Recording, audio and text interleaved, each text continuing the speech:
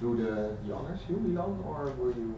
What do you together with Jan, or are you? Presentation? The presentation? Oh, maybe jump in and so. Yeah, we can do it. Okay, great. Well, if we're on camera, then we should also officially announce the start of your presentation. Do you want to put it live? Let's do live for the last 20 seconds. Okay, great. Okay. Well, welcome everyone to the CorpNet seminar.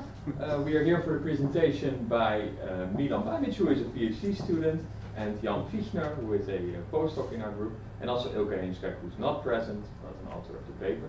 So Milan, take us away on states versus corporations. Yeah, thanks. So I'm going to present this paper we wrote in the last months, weeks, I don't know. And I think we talked more about it than we actually worked on it. But I think it's nevertheless nice in the end. So basically, the paper is about a simple idea actually, but we try to, or an old idea more or less, but we try to rethink it a little bit from the angle of what people here are doing. And the problem is the role of corporate power in IR, and I will explain it a little bit why it's an old problem. Then I will talk a little bit about two positions that are taking position in this problem of corporate power in IR, and then I will tell you why we think that this needs to be bridged or to be rethought in a way that makes sense for empirical research. And and then I will just, maybe I won't really talk about this example because you all probably know it, or I will just briefly mention it, maybe for Walter, who probably doesn't know the stuff on state ownership. But it's just an example, so it's more of a conceptual paper, I would say. Okay, this is Susan Strange, and for those of you who don't know her, she's one of the big 5 or big 7 IR scholars of the 20th century, basically, and the only woman, of course, or unfortunately. And in '91, or so she wrote in the 80s or 70s, 80s, 90s, and in '91 she had this kind of paper or call basically, where she stated that, or more than one paper, but in one it was very explicit, where she said that, if you look at how, at the state of IR, so of international relations, the discipline that thinks about international politics, as such, and she compared them to flat earthers in Galileo's time. So she said that those are people who talk about power and think about power and what is power and who holds it, which is the core question of IR in the international system, but they're constantly ignoring the multinational corporation, which is gaining more and more power, especially in her time. So if you think about globalization and everything that started to accelerate in the 80s, she was right back then, and she's probably right even more today. So that's one part of the problem, that IR scholars constantly ignored this constantly ignored to incorporate corporate power in their research agenda. They of course talked about it, so if you think of people like Naomi Klein, she's not really a IR scholar in that sense, but she wrote a famous book in the end of the 90s, I think, No Logo, maybe you heard of it, which was about corporate power basically. Or if you think about this 2011 paper from these Zurich guys, Vitalia and Battiston and James Wadfelder, you see that people are actually interested in that kind of, the power of the corporation, the power of multinational corporations, but we call it in the paper piecemeal work, because it comes from my perspective, from a maybe more moral dissatisfaction with how big corporations behave in the international environment, and then they either write a book on it or make the study and say, look, how powerful corporations are and what they are doing, and we need to talk about it. But there's no systematic research agenda that would incorporate that into IR, because IR is the, how do you say that, the program or the research discipline within political science that should talk about that, basically. And so you don't really have that. You don't really have that in IR. Also, if you look at people like Robert Cohen, who writes in 2009, we should think about corporate power in the future as a research point. And so what we do now is then say, okay, well, we should somehow try to integrate it and look at how IR or international political economy thinks about these things in general. And then we describe two positions which are very broad. So I think that within these positions there are a lot of other more nuanced positions, but for the sake of the argument, we say that you have on the one hand these state centrists like Wenon and Gilpin, who wrote in the 70s and 80s, also, yeah, probably who were friends with Susan Strange, I guess, and whom she also criticized a little bit indirectly, because they said, okay, well, we have this phenomenon of multinational corporations. What do we do with it? Well, okay, we live in a state-centric world. There are states, and there are these multinationals, and we can explain them by looking at how states behave towards them or how they influence the behavior between states. So what you see from this perspective is that you have a lot of big and powerful states, and then you have, for example, maybe here, if you look at this C1, so S is always state and C is corporation. If you look at corporation 1, it's maybe a so-called national champion from state 1, that state 1 tries to internationalize, maybe in a sense, and to enhance state 1's power position in the international environment via this national champion. Or you could say that here corporation 2 influences in some way the relations between state 1 and state 2, but in general corporations are not really seen as equal actors, but more as influencing the relations between these actors that actually make up the international environment. But as was already the case in the time when Strange wrote, this doesn't really fit with reality, because if you look at and that's one example, or that's maybe the main driver of corporate internationalization, at global M&As, you see that from the 80s to today, you have a, how do you say that, a constant rise of, or a significant rise of M&As, and especially of cross-border M&As. So what is it, M&A? Merger and acquisition, so okay. the merging or the of firms, so that they become bigger basically, and cross-border, of course, that they transnationalize in that sense. So what you see here is that already in the time when these people wrote about the multinational corporation, the corporation was already much more than just a side phenomenon, but it was already gaining size and power in the international environment, and that wasn't really reflected in this state-centric approach. And that's just one of the figures, but you could also look at FDI levels or whatever, or at case studies which can show you that. So, so then you had in the end of the 80s, beginning of the 90s, you had people who thought more critically about this development, and I said, well, if you look at how the global order is made up, it's basically, or we entered a phase of transnational capitalism, and you can't really say that we live in this state-centric world anymore, but you rather live in a world that is structured by the behavior of capital around the world. So you have this very agile and mobile capital fractions that shape the world according to their interests, and there is not really something as state power that could be set against that, something like that, along these lines. And we call this position, which is also very broad or very rough, but we call it a transnational capitalism position.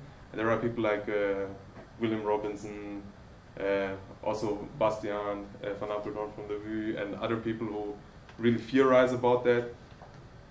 And of course, they are from critical IP mainly, but you also have other people, Christopher May, for example, who look at it from a network perspective and say that, okay, well, if you look how corporations behave in global governance, you can't really say that they are subject to the rules of the old state-centric world, but that they do basically whatever they want, and they transcended this sphere of state-centric capitalism. And what you see here is that, of course, they dictate basically the rules of the game, and influenced by that the behavior of states. And yeah, do you have any particular semantics or meaning behind? Yeah, we have that in the paper. So, for example, if you see this kind of arrow means that you have a direct power position, so that corporation 1 can exercise directly power towards state 1, and this means that they are how to say that, tied together, so that you have a kind of coalition here between these states, but that they can't really do anything. And for example, that state 1 and state 3 don't like each other, so they are opposed.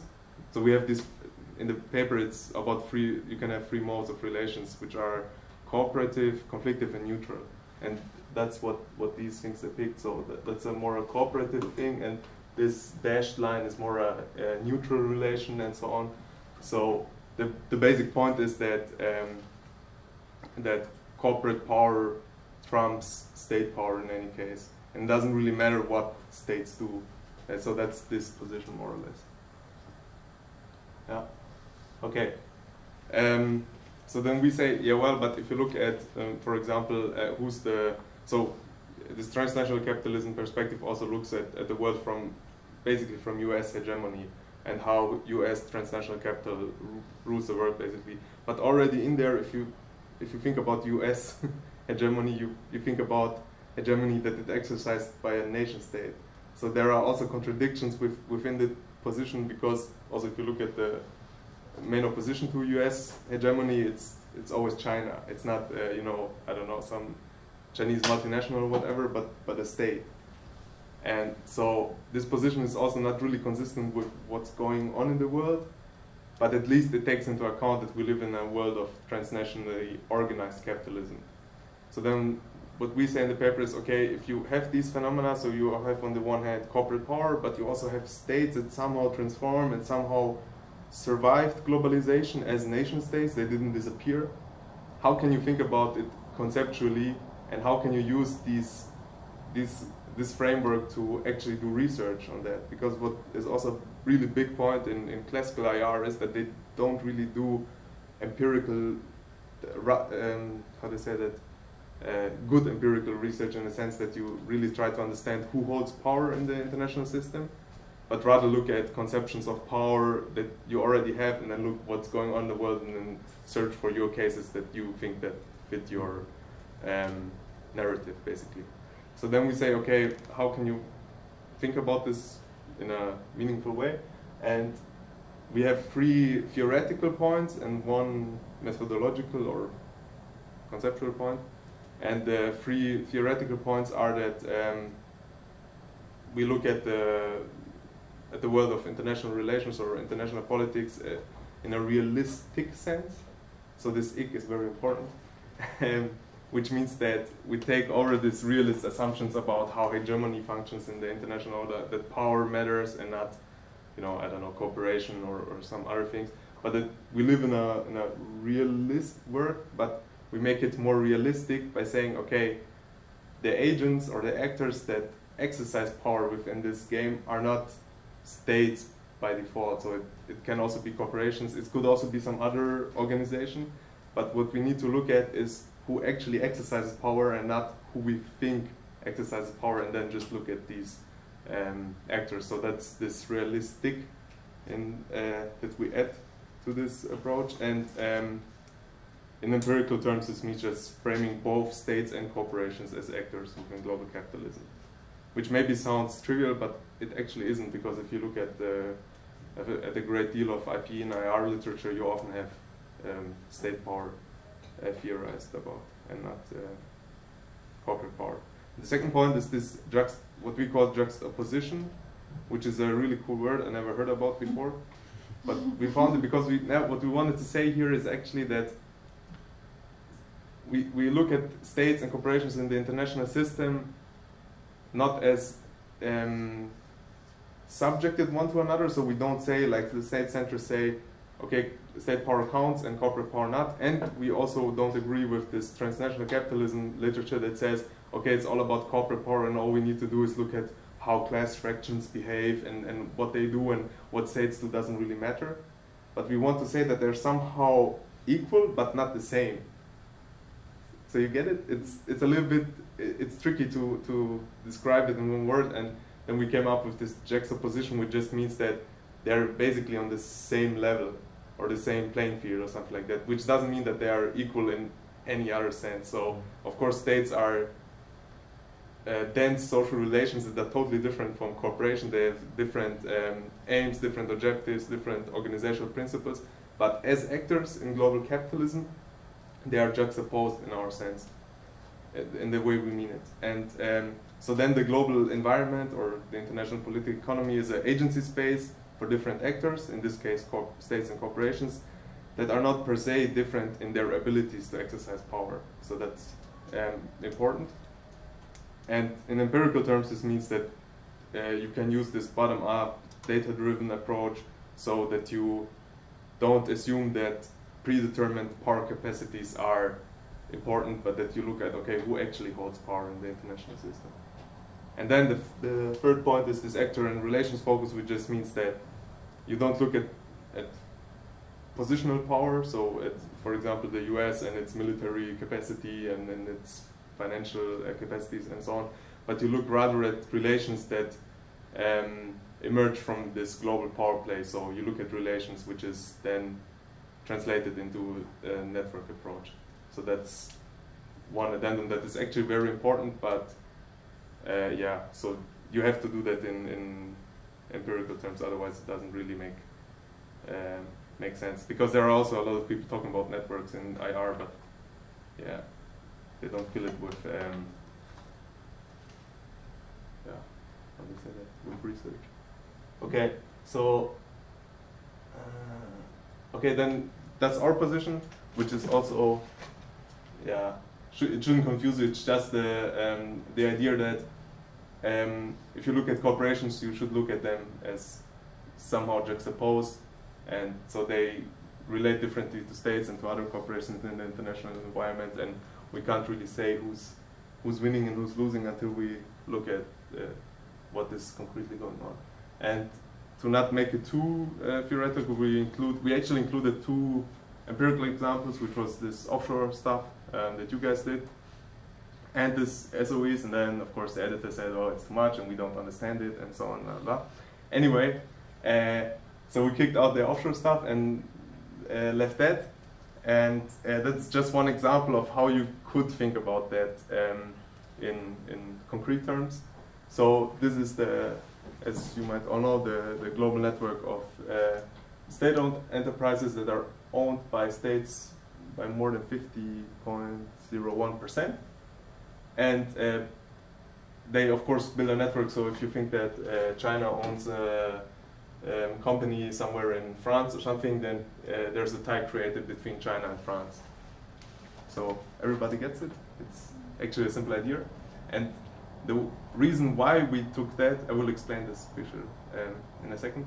The reason why we took that is that we don't think of transnational state ownership as states owning something in another state, but states owning companies that then create transnational ties. So you have two actors in the game, basically, that are somehow dependent on each other, because states couldn't just, you could also say, okay, why, if it's about power, China could send, I don't know, military to France or something, and then create these ties. But actually what they do is they set up a corporation, or a corporation decides to transnationalize, but the corporation, the management, and the people running the corporation need to decide on doing that. Maybe less in the case of China, because it's more party dominated in that sense.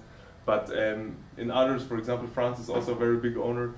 You have a very close mutual interdependence basically between state and corporation, so as two different actors. And the other hand, also, if a Chinese corporation goes to France or to South America or whatever, it is always, and it's really always, if you look at the financial literature and Financial Times or whatever, it's always perceived as somehow fishy.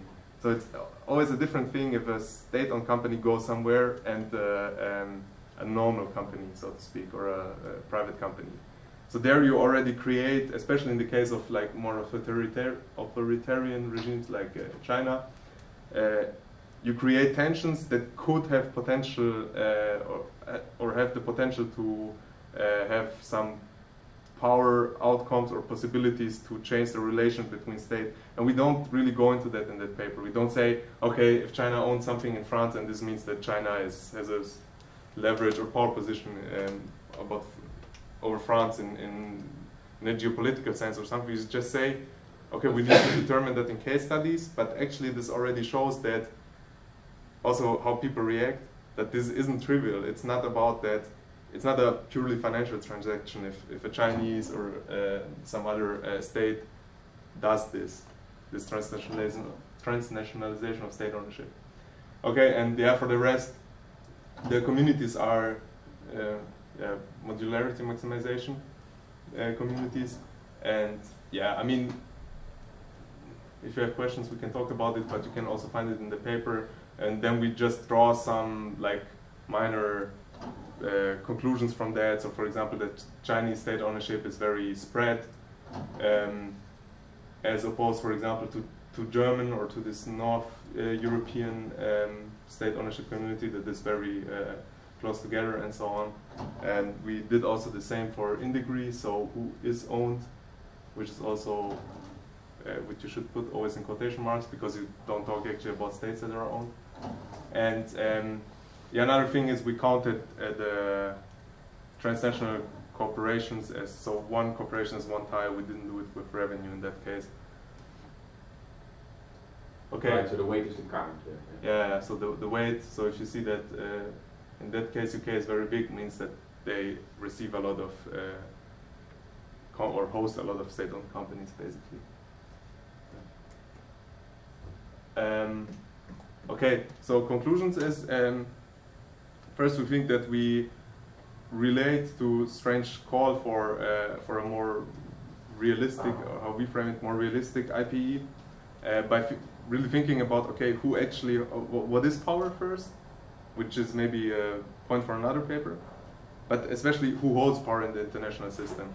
And I think that our example also shows, in a sense, that this isn't always as obvious as a lot of people think, and that we should really think about these things.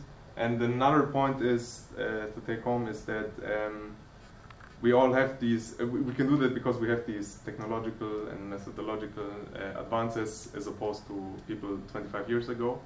But on the other hand, this doesn't mean that, okay, now that we have it, we can talk about it, because if you think of Klein or of these Vitalia and the other people from Zurich, what they actually do is they make a good point, and they maybe have, especially the Zurich people, they have a very fine-grained and methodologically and empirically very good way of doing that, but it's actually not theory-based. So if you think about it, it's in a sense stands for itself and doesn't really tell you much about how the world actually works, because it focuses on one part of this state, corporations, and maybe other actors in the international environment. So what we need to do is, I think, to use these methods and everything, but always to reflect it back on how people actually think about the world. Because I think a majority of the people who is interested in global power, they don't think along these lines. They think along the classical IR or IPE lines.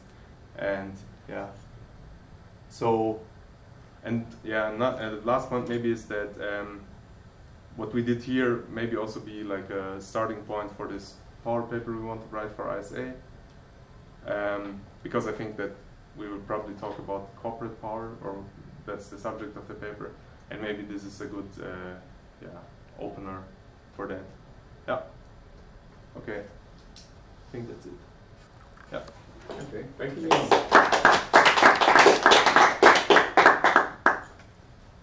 questions or comments? Perhaps even from our guests. Yeah, I have a question. I have to admit that I didn't read the whole paper and I don't know nearly as much as I should about this.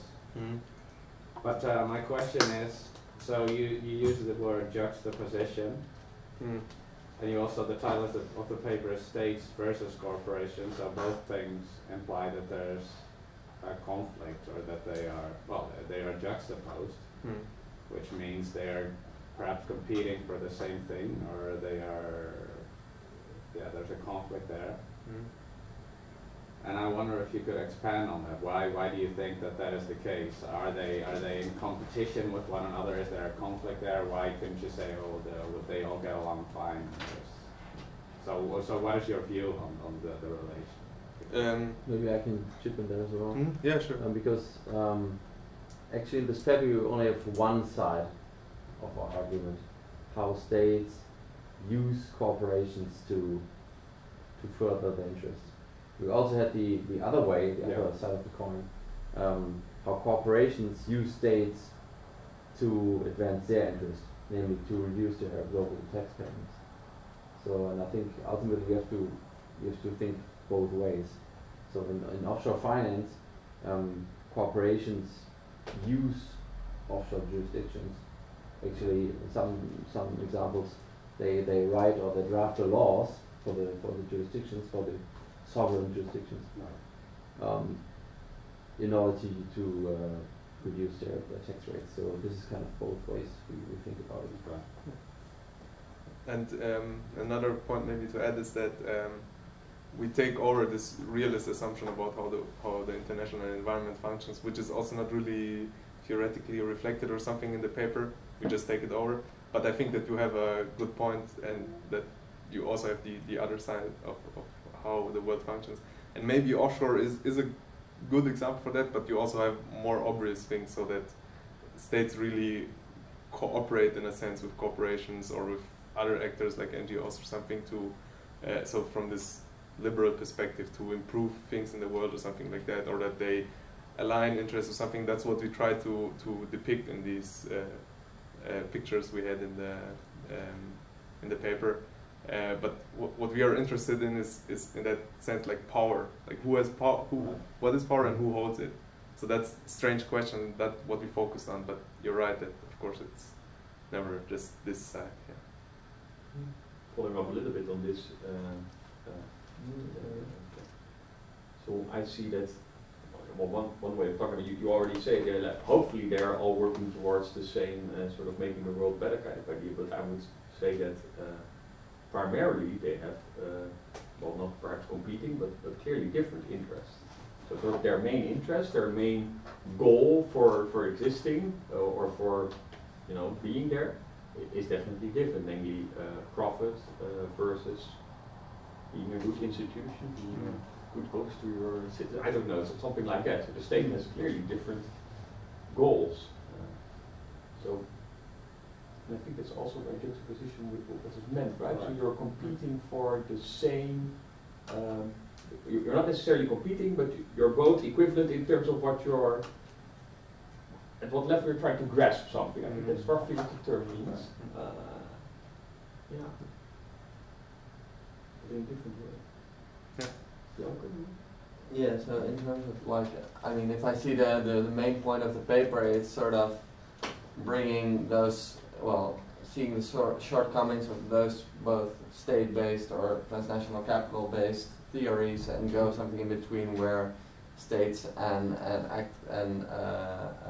corporations can be regarded independently and influencing each other in different ways. But my question is mainly like, maybe the biggest problem with those two perspectives, the transnational capitalism and the state-based perspective, is that you try to capture the whole world of capitalism, contemporary capitalism, in either one of those perspectives. Whereas in some places, in some cases, the one perspective does better at explaining what's going on, and in other instances, the other perspective. So if you now bring in your third perspective, to what extent does it allow for well, taking all into account, and I mean, is this an attempt to establish a new third perspective that does better than the other ones? Because I think maybe we shouldn't attempt to capture all of contemporary capitalism into one perspective, either how fluid or whatever it may be, because in some places, like, you really do see the state-based, like, corporations lobby the state to advance their interests through state way, and in other instances it's the other way around. So Yeah. that's true. So I think it's a good point, and maybe we should have made it clearer that we don't actually, or I don't know if Jan agrees, but we don't really develop a theory kind of thing.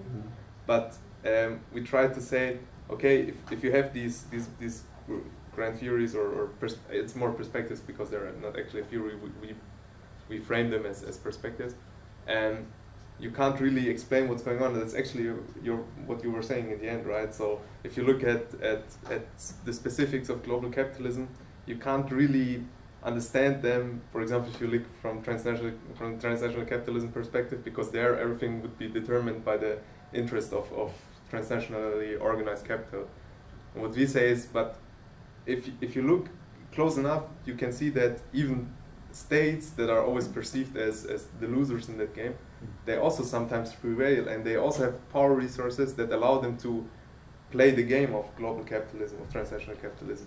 And I think that's a little bit not, what we try to do is not to put another perspective or a third or fourth or whatever perspective into that, but to nuance it a little bit and to bridge it. I think we all say we try to bridge it. And in that sense, but maybe this could have been a little bit more clear, because we also say, okay, we have this nice picture of this state-centered view, of this transnational capitalism, and that's our view. But but you're right. And I think that's also what we wanted to look at, actually. Yeah. Cool. So I got lost a bit in these different types of actors that you're operating with. On the one hand, you say that you have like states and corporations and they are together doing something, but then all these network pictures, they are still about states, but then you try to say that it's still like they are related with the corporation and such a relation between states, and for me it's, I don't know, it looks almost impossible, and it's difficult to think about how can you analyze both of them together empirically. Do you have some ideas about it? So what we are looking here at, for example, that's not at states. So it's, of course, I mean, Why?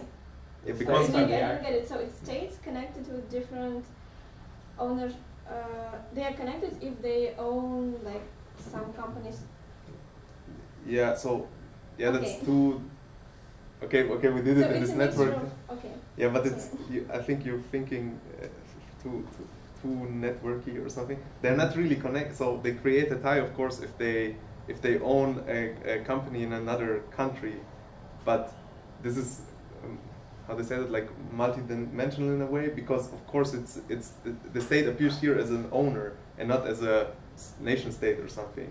But a state has only a connection to another because it's an owner, because he takes place in global capitalism.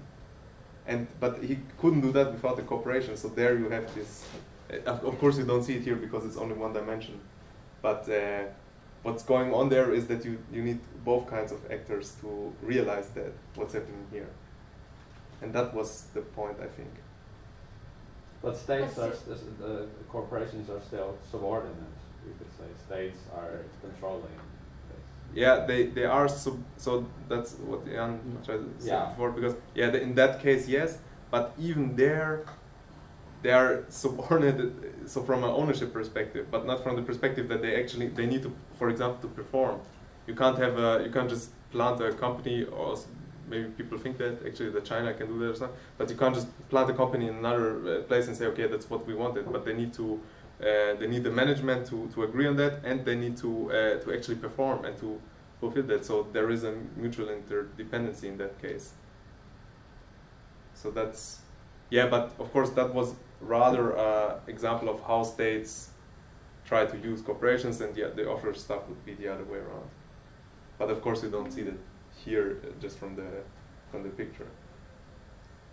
Yeah, I think basically our aim with the paper is to, as you said before, to bridge both perspectives and to open the field for other research that is kind of, you know, in between. I think there are a lot of other perspectives you can study this. For example, increasing not state ownership by private ownership from in country A to country B. Or in the 80s and 90s, most of the corporate ownership was, you know, nationally dominated, nationally contained. Now it's internationalizing. And this also, of course, has repercussions for the national political economy. Institutions can change, and there are also, I think, multiple ways in which corporations then indirectly can influence states. Yeah, but the other response also good that we should make it clearer with how we want to distinguish that these different types of actors and people. Because as I understood, you want to analyze them as different types of actors, but still, I get an impression that it's still about mostly states, no? Yeah, with the state ownership example, yeah. But maybe we can make it clearer. Yeah, thanks. Great. More questions or comments? No. Then perhaps we should close our session and once again thank our two contributors, perhaps leaving them, and Milan.